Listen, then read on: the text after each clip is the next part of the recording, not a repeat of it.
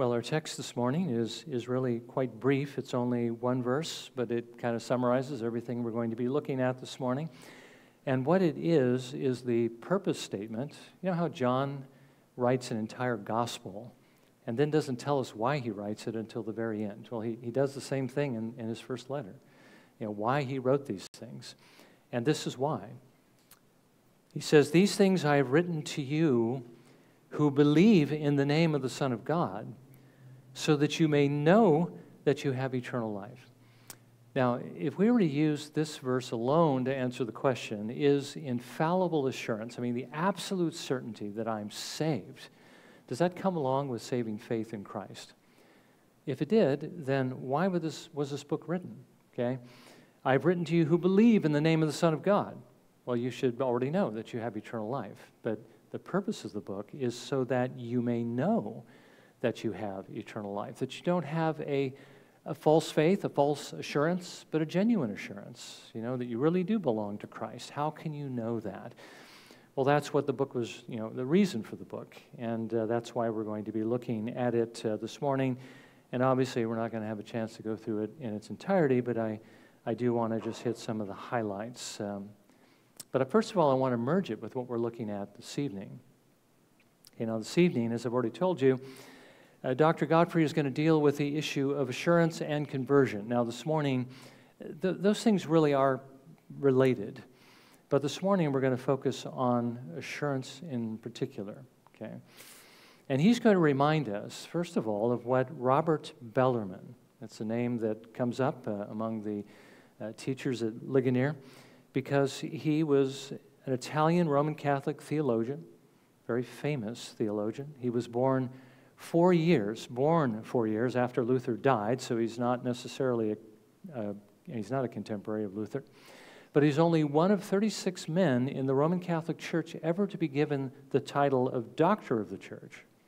Well, Robert Bellarmine, we're going to hear what he believed was the greatest of all the Protestant heresies, all the ways that we deviate from Rome. Now, we might think that it was justification by grace through faith alone.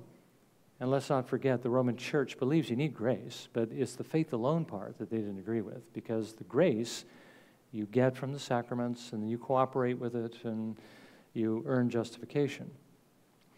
You know, that we might think that they would disagree with that we're saved just solely by trusting in what Christ did for sinners, okay? But that wasn't the case.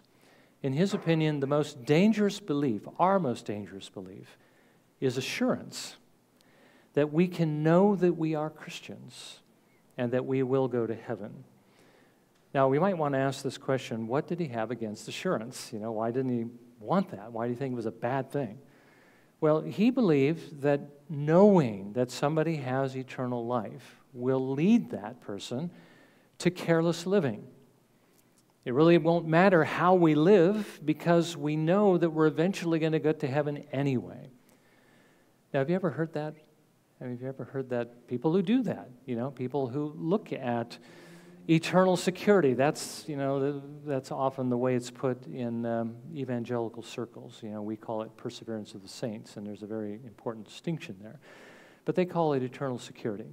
Once saved, always saved. And if I'm saved, it doesn't really matter how I live. I'm still going to go to heaven. The college I went to developed it, sadly, to its extreme, and believed that, again, a person could be genuinely saved, but could devote their lives to the destruction of the church and blaspheme Christ in every possible way, but because he believed once, they're still going to go to heaven. That's a very, very dangerous belief. But that's what Robert Bellarmine thought would happen if Christians became convinced that they really were saved. Now, he believed that Rome's view was the only right and safe view, that God justifies only those who actually are just, who are personally holy, perfectly sanctified. In his view, you can only become that through the Roman Church. Again, you have to receive grace through the sacraments. And only Rome has the priesthood that can actually give you that grace, because the priest has to be in succession with Peter. And once you receive that grace through the sacraments, you work with that grace to overcome your sins until you become perfect. Now, if you don't know then at any point along the line that you're safe, then you're going to continue to strive down that path for perfection, the perfection that will make you safe, and that will keep you from pursuing sin. You see how that view works? To keep you from falling into that view we just saw. Now, Bellarmine might have had good motives. You know, he wants to see Christians doing the right thing. But he was wrong in thinking that his view would actually encourage godly living. Rome's view can only produce formalism, okay? The idea that if I clean up my outside, the way that I live, it will convince me that I'm okay on the inside. Now, we believe, on the other hand, that justification by grace through faith alone is really the only way to a godly life. You know, as over against Bellarmine, and as over against the antinomians, you know, the licentious sort of, you know, evangelicals that believe you can live any way you want. Now, God tells us plainly in His Word that we can be justified. We can only be justified by trusting in Jesus, okay, in His obedience to make us righteous, in His death to take away our sins. And it's quite clear that there's nothing we can do to make ourselves acceptable to Him. We cannot do it through works. If we trust in the Lord Jesus Christ, the Father sees us clothed with Christ, and He declares us to be righteous even though we are still personally unrighteous. Remember what I read in our meditation, Romans 4:5. Paul writes, "But to the one who does not work, but believes in Him who justifies the ungodly, his faith is credited as righteousness." Rome believes that God only justifies those who are personally just or godly. And Paul teaches that God justifies the ungodly who trust in the Lord Jesus Christ. Now remember, Luther called this trust in Christ and what happens when we do, the great exchange. Jesus takes us as His bride, and all that is ours becomes His. Remember that? Well, all that we have is guilt, and He takes that. And all that is His becomes ours, okay? His righteousness, His atonement, His title to the kingdom, that all becomes ours through faith in Christ, and that is what justifies. But most importantly to our purpose, His Spirit also becomes ours. Jesus gives us His Spirit. Now this morning, I want us to consider that we can have assurance. We can know that we have been justified, that we are saved, that this great exchange has taken place in our lives when we see the Spirit working in us to make us like Christ. Now contrast that with the view that we were looking at before in broad evangelicalism. This does not give us a license to sin, as Bellarmine feared that it would. If we think we're saved, then we'll just live any way we want.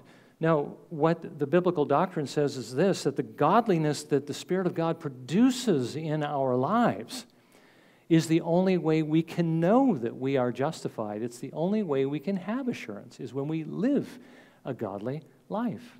And really, the more godly we become, and that is obeying Christ from the heart, the more assured we will be. Now, this is simply to say what the Reformers said. We are justified by grace alone through faith alone. Okay, we want to make sure we're clear on that. But they also said, not by a faith that is alone. It will always be accompanied by sanctification. It will always be accompanied with good works. The good works don't justify us, but what they do is they are the evidence. They show that we have been justified, that we have the Spirit of God working in our lives. Now let's consider first from our passage that contrary to Bellarmine, contrary to Rome, we can know that we have eternal life. Now, the Lord says a lot about this throughout the Bible. It's amazing how much is actually in there. But He's given us an entire letter as well that is devoted to this very subject, 1 John. And I've already told you the verse that we're looking at tells us why John wrote the letter. Let me read it again. These things I have written to you who believe in the name of the Son of God, so that you may know that you have eternal life. Now, the first question we need to ask is, why was John writing this particular letter to his audience to help them come to that assurance? Well, he originally wrote this letter to refute a philosophical belief that was just beginning to come on the scene, what we today call Gnosticism. Don't want to get technical here, and I really can't because I'm not a philosopher, but Gnosticism is a form of Greek dualism, okay, where they saw, that these two contrasting principles of good and evil, and in their view, Gnostic view, everything that is spirit is good. Everything that is material or matter is evil. They believe that the source from which everything came, the one, is a pure spirit. And that this spirit, by its nature, is spewing out its essence or its substance. And as it does, it's creating other spiritual beings called eons. These spiritual beings, in turn, also create other spiritual beings. They are emanating their substance as well. Well, what happens is this continues on and on until you get this being, this spiritual being that is so far from the one that it somehow becomes corrupt. And it creates the material universe, which by nature is evil. And guess what the name of that particular spiritual being is? It would be Elohim in their view, okay, the God of the Bible. Okay, so he's an evil God. He creates the evil universe. Now, this understanding of God led them to believe that Jesus, and they believed that Jesus was the Son of God. They believed that Jesus came to save us. But he couldn't really have been a man, because to be a man is to be material. And to be material is to be evil. So he must have only appeared to be a man. Does that sound familiar? That's the heresy that we call Docetism, where Christ, or the man Christ Jesus, couldn't have been a man, so he only appeared to be a man. He was really just sort of like a phantom that was walking through the world, a pure spiritual being. They also believe that he didn't come to save us by dying on the cross, but rather he came to save us by bringing us a special knowledge. This is where Gnosticism gets its name, because the Greek word for knowledge is gnosis. So he gives us this special knowledge that would show us how we can escape the prison house of the body and be reunited with the one, which is the ultimate goal, I guess, of the universe, and that's what salvation is. They further believe that since our bodies were evil anyway, that it didn't really matter how we lived. We could indulge the flesh, and it didn't matter. Now, think of what we're going to look at in 1 John from this perspective. Okay, first of all, this teaching seduced some who were professing faith in the Lord Jesus Christ and led them away from the church. Listen to what John writes in 1 John 2:19. They went out from us, but they were not really of us. For if they had been of us, they would have remained with us. But they went out so that it would be shown that they all are not of us. Okay, who are these that went out? Well, they're the Antichrist that went out, those who were contrary to Christ. They were the ones who denied that Jesus Christ had come in the flesh. Okay, get the connection?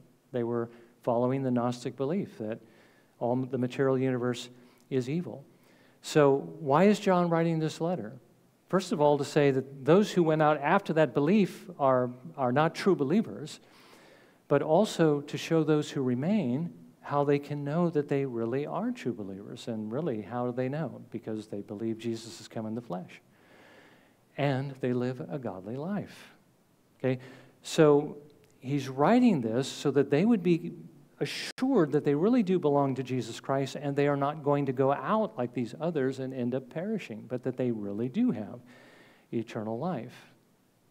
Now, John says that if they could see certain things in their lives, then they could know that they belong to Christ. Okay, these things I've written to you who believe, so that you may know that you have eternal life. And what are these things? Well, the things that he writes about in his letter. That's what the letter's about. Now, let's again remember at this point that we're not talking about justification. We're talking about assurance. How can I know that I have been justified? We're justified by trusting in Jesus Christ alone to save us. Okay? But there will be evidence that that has taken place. How can we know that it has? Well, why do we need to have some kind of evidence? Well, we've already seen, how do we know we're going to hold fast to Christ?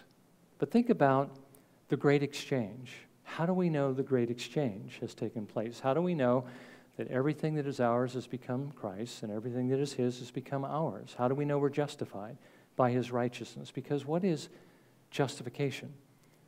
Justification is simply a declaration by God that you are righteous. And being righteous, you're welcomed into His family and you are His forever. But did you hear Him say that? Can you hear the Lord in heaven declare you to be righteous? Can you see yourself in the Lord Jesus Christ? Is there an indicator light somewhere on your body that lights up? It's red when you come into this world, but turns green when you're justified. That would be nice, wouldn't it, for assurance sake? But no, there isn't something like that. So how can we know that we are justified? Well, John actually gives us 3 ways in the book. And the first kind of goes without saying, but we do need to understand it's very, very important. Okay?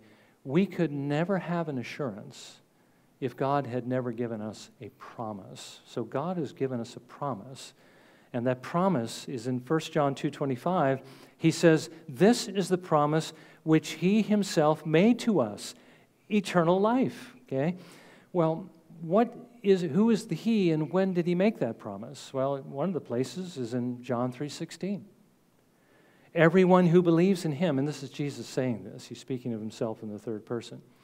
Everyone who believes in Him will not perish, but have eternal life. You realize if Jesus hadn't made that promise, there's no way we could have assurance. Right? There has to be a promise. Our assurance has to be based on this promise. So if we have met the qualification, believe, trust, we have what is promised, eternal life. And by the way, I could add this, I think I will at this point. When John the Baptist is giving us a commentary on what Jesus says in John chapter 3, after Jesus says this, John the Baptist says, everyone who believes in the Son has eternal life, but he who does not obey the Son shall not see life, but the wrath of God abides on him. Now that's interesting, okay? If you believe, you have eternal life, but if you don't obey, well, you'd expect him to say, if you don't believe, the wrath of God abides on you, but he says obey. And the other interesting thing is this, is that the word believe and obey is the same word in the Greek, and it's typically translated believe. But the point that the translators are making is simply this, that the kind of faith that saves, the kind of belief, is a belief that acts upon what it believes. It's a working faith. So that's, again, the idea is it's life transforming, this saving faith. Okay, but then, how do we know that we have believed, savingly trusted in the Lord? Well, again, it's these works. God has given us the Spirit to show us in a couple of different ways. Okay, the first way is that He convinces us. The Spirit of God convinces us. John writes in 1 John 3:24, "We know by this that He abides in us, by the Spirit whom He has given us." Well, how does the Spirit convince us that we are justified, that we are saved? Well, Paul tells us a little bit more about this in Romans 8, verses 15 and 16. He says, "For you have not received a spirit of slavery leading to fear again, but you have received a spirit of adoption as sons, by which we cry out, 'Abba, Father.' The Spirit Himself testifies with our spirit that we are children of God." Okay, so there's this testimony of the Holy Spirit.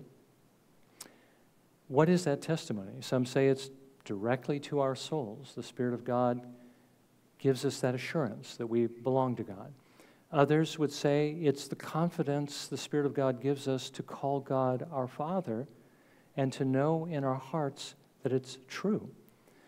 But there is more than that, okay?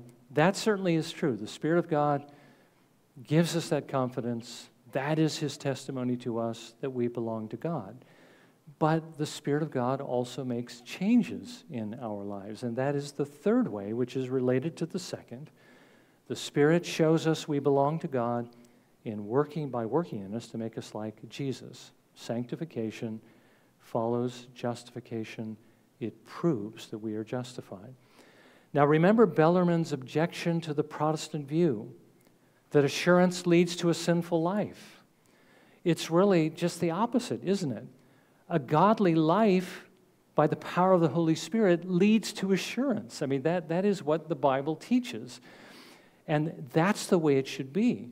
When we drop the idea of my life has to change at all or good works at all, then you do fall into the trap that Bellarmine was afraid of. But if those good works are actually the evidences of the Spirit of God that prove the justification, then our assurance in large part comes from that change of life, those good works. It does not lead us to a licentious life. So now we need to ask the question, what does that look like? What is Christ-likeness? What is sanctification? What does holiness look like? That is really the main thing that John is talking about when he talks about these things. We call these the marks of grace, the evidences that we are justified. Okay? So what I want us to do, and we have just very little time left, but I want us to take what we could call, remember how Sinclair Ferguson what was he talking about, the Galatians test or the Ephesians test, I forget. We're going to take the 1 John test, okay? And this is going to be a very personal test. So I am going to use the word you, and I'm not just looking at you, I'm looking at myself as well. But we need to examine our lives by these evidences. So let me just ask them quickly. And you respond not verbally, but in your own hearts, okay? First of all, do you believe, okay? Are you trusting in Jesus Christ alone for your salvation? Second, are you trusting in the true Christ, the real Jesus, the one who has come in the flesh, the one who is man as well as God? And do you believe that he not only was a man and, of course, God on the earth, but also remained so in heaven? Do you have the anointing that teaches you all things? Has the Spirit of God convinced you that the Bible is God's truth? And are you walking in the light of that truth, living by that truth? Are you practicing righteousness, practicing what God commands, and not practicing sin? When you sin, do you confess your sins to God and forsake your sins rather than deny the fact that you've sinned at all? Do you love your brothers and sisters in Christ because they are God's image? And are you laying down your life for them and helping them with their needs? Do you hate the world and stand firm against the temptations of the world? Do you faithfully worship your Lord and serve Him in His church? Do you profess the true faith openly, even if it means that the world will hate you? Now, if these things are true of us, and remember, not perfectly, but really, then we can know that we have eternal life. And by the way, as I've said, this isn't the only thing written in the Bible on this subject. We could also add if the Beatitudes describe us, if the fruits of the Spirit are present in our lives, if we have the love that Paul describes in 1 Corinthians 13. And these are just a few examples of the many, many examples. Peter talks about pursuing certain virtues. And by pursuing these things, it convinces us that we belong to the Lord. It shows that we are His. Now again, John is not telling us that we have to be perfect to know that we're saved. He says, if you think you're perfect, you aren't saved. You can know that for sure. He says in 1 John 1:8, if we say we have no sin, we are deceiving ourselves, and the truth is not in us. So he's not talking about perfection, okay? But we do need to have a love for God that's strong enough to move us to take seriously what He says, seriously to the point where we're not doing certain things, the sinful things, and doing our duty, okay? Now, it's not enough, on the basis of this, it's not enough simply to believe that you're a Christian, okay? Those that John wrote to, the ones that left thought they were, Okay? Jesus talks about, remember the parable of the sower and the different types of soil? At least 3 of those types of soil thought they were true believers, but only one really was. It's not enough to think you're a Christian. It's not enough to be baptized, is it? That's another ongoing issue in the church, but we don't believe we're saved through baptism. Baptism doesn't save anyone.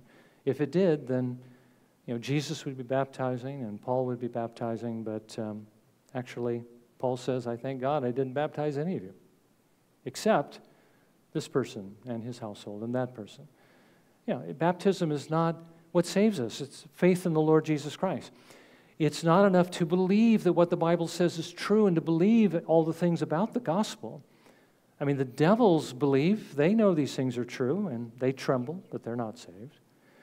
It's not enough to pray the sinner's prayer.